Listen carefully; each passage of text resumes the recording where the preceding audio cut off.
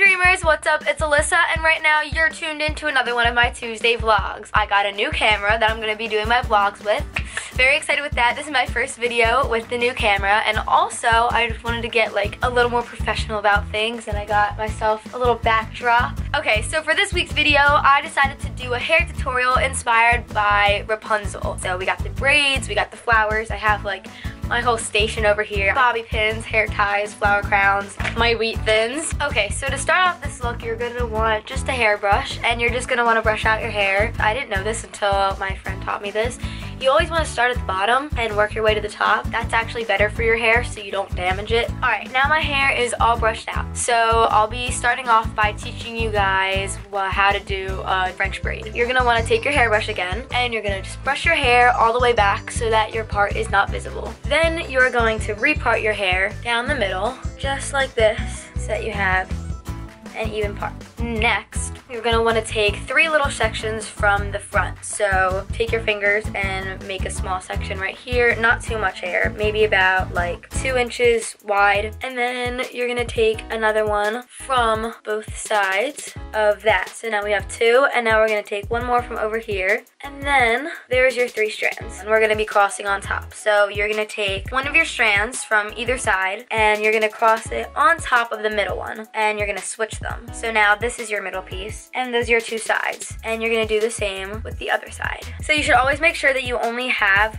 3 total strands. You're gonna take this one, and you're gonna grab some more hair and add it to that, and then same thing, cross it on top and pull. I'll turn around now so you guys can see what I'm doing. So you're gonna grab from the side and like add it into there and put it on top. I also want to mention to you guys, like, this braid does not have to be completely neat, because Rapunzel's hair isn't like super duper neat either. It's very like messy and wild, almost like Elsa from Frozen. And your pieces could be even. I usually make mine even, but for the sake of doing Rapunzel's hair, I'm just gonna make it like a little bit messier. But make sure it still is tight so you can see your braid. Keep going down. I'll show you guys from the front now. Perks of having a spinny chair. And then once you get to the bottom, stop right there. To end this, we're gonna do a fishtail. You're just gonna wanna take it and kind of like spin it off to make sure that you don't have 3 individual pieces anymore like you did before. So to do a French braid, take a hair tie first, just to make sure that these 2 are separated, and then we'll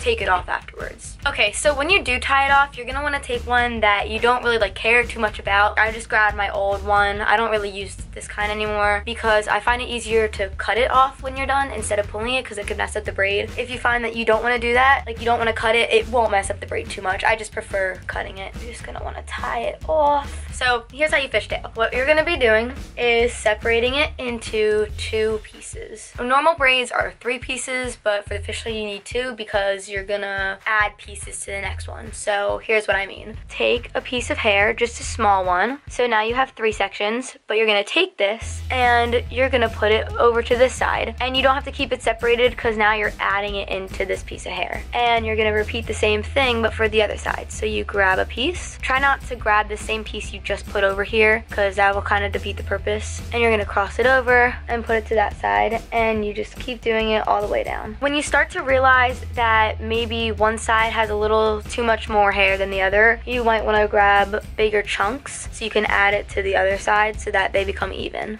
And you keep going all the way down. Also make sure when you're doing the French braid, as a little tip, you want to make sure that your braid is always facing in front of you and that it doesn't drift to the side, because once you take it out, like it'll get comfortable with spinning to the side and it won't stay straight. Just a little tip. Sometimes I actually feel like Rapunzel because my hair is very long and very thick, so I have a lot of hair to work with. Right now I'm in Hairspray, and they have to do my hair. I play Penny Pingleton. They have to take my hair and put it in pigtails and curl every single strand, and it takes them like 20 minutes to a half hour to do it. All right, I only have this much left. I'll show you guys from a new angle now. When I go on this side, I take my 2 fingers over here and I grab them and I put them in between these.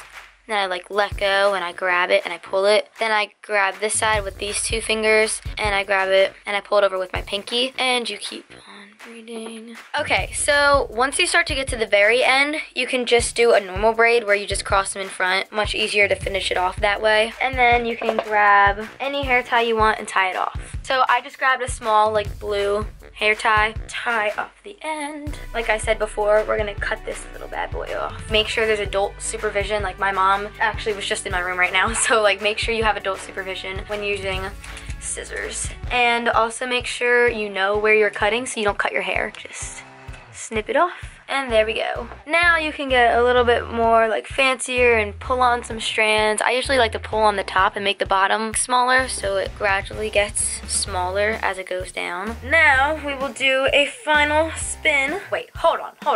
Did I really say final spin?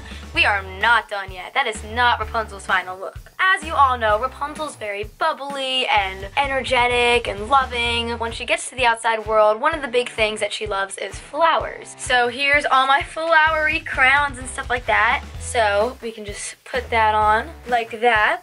Maybe put these like around the hair. And then we can even add in some other colors. Like I have orange right here at like the bottom maybe. We'll pull it up a little bit. Now I think we're finally ready for the final spin. So here we go. Dun, dun, dun, dun. Voila! So, thank you guys so much for watching. Like, comment, subscribe, and make sure let me know your thoughts and what also you think I should do for my next Tuesday vlog. Thank you so much, guys. Mwah. Bye!